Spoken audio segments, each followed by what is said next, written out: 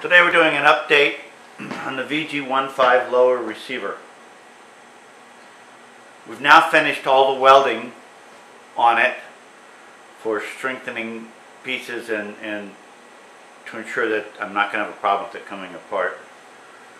We spot welded the stock supports on, and then we ended up TIGging it on the top, so I don't ever have to worry about these separating.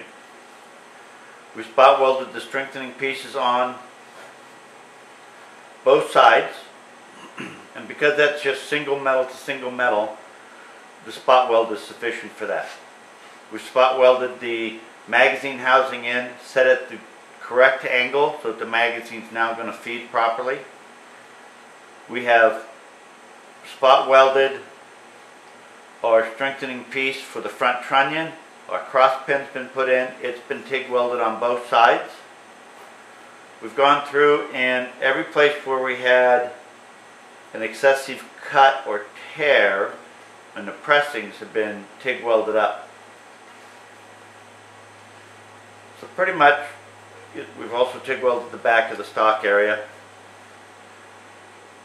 Pretty much the entire lower receiver is now complete for all the guns that we're making. For more updates on the VG1, stay tuned to gunlab.net.